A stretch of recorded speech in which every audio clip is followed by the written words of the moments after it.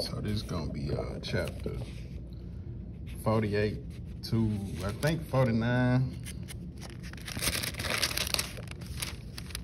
Yeah, 49.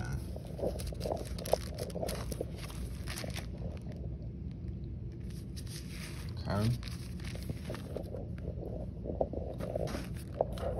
So overdue. I need to get my shit repaired too, low key.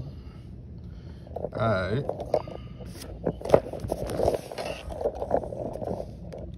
Chapter 48. Joseph with his sons visits his sick father. Jacob strengthened himself to bless him. He repeated the promise.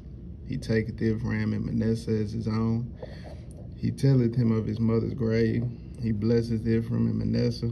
He preferred the younger before the elder. He prophesied their return to Canaan. Excuse me. And it came to pass after these things that one told, And one told Joseph, behold, our father is sick. And he took with him his two sons, Manasseh and Ephraim. And one told Jacob and said, behold, thy son Joseph cometh unto thee. And Israel strengthened himself and sat up on the bed. And Jacob said unto Joseph, God Almighty appeared unto me at Luz in the land of Canaan and blessed me. And said unto me, behold, I will make thee fruitful and multiply thee, and I will make of thee a multitude of people, and will get this land of thy seed after thee for an everlasting possession. And now thy two sons, Ephraim and Manasseh, which were born unto thee in the land of Egypt, before I came unto thee into Egypt, are mine, as Reuben and Simon, they shall be mine. And I issue with thou begettest after them, shall be thine, and shall be called after the name of the brethren and their inheritance. It's interesting. And as for me, when I came from Padan, Rachel died by me in the land of Canaan in the way, when yet there was but a little way to come into Ephraim. And I buried her there in the way of Ephraim, the same as Bethlehem.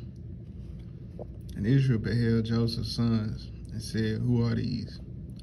And Joseph said unto his father, they are my sons, whom God hath given me in this place. And he said, bring them, I pray thee, unto me, and I will bless them. Now the eyes of Israel were dim for age, so that he could not see, and he brought them near unto him. And he kissed them and embraced them. And Israel said unto Joseph, I had not thought to see thy face, and lo, God has shewed me also thy seed. And Joseph brought them out from between his knees, and he bowed himself with his face to the earth. And Joseph took them both, Ephraim in his right hand, toward Israel's left hand, and Manasseh in his left hand towards Israel's right hand, and brought them near unto him. And Israel stretched out his right hand and laid it upon Ephraim's head, who was a young, and his left hand upon Manasseh's head, guiding his hands wittingly, for Manasseh was the firstborn. And he blessed Joseph and said, God before whom my fathers Abram and Isaac did walk, the God which fed me all my life long unto this day, the angel which redeemed me from all evil, bless the lads, and let my name be named on them, in the name of my fathers Abraham and Isaac, and let them grow into a multitude in the midst of the earth.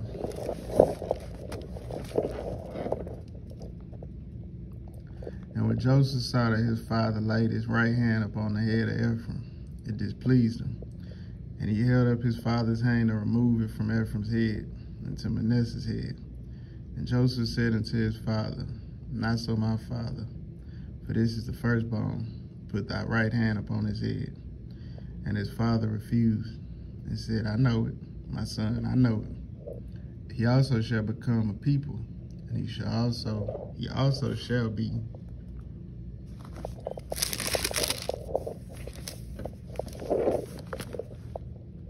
great. But truly his younger brother shall be greater than he, and his seed shall become a multitude of nations.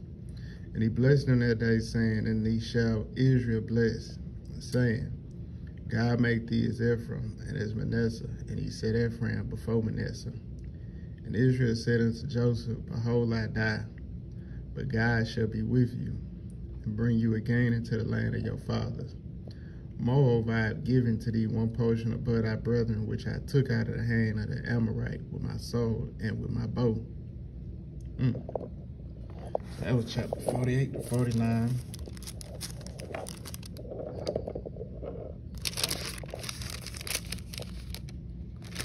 About to be in Exodus now. So until next video, y'all keep God first. In Jesus' name, amen.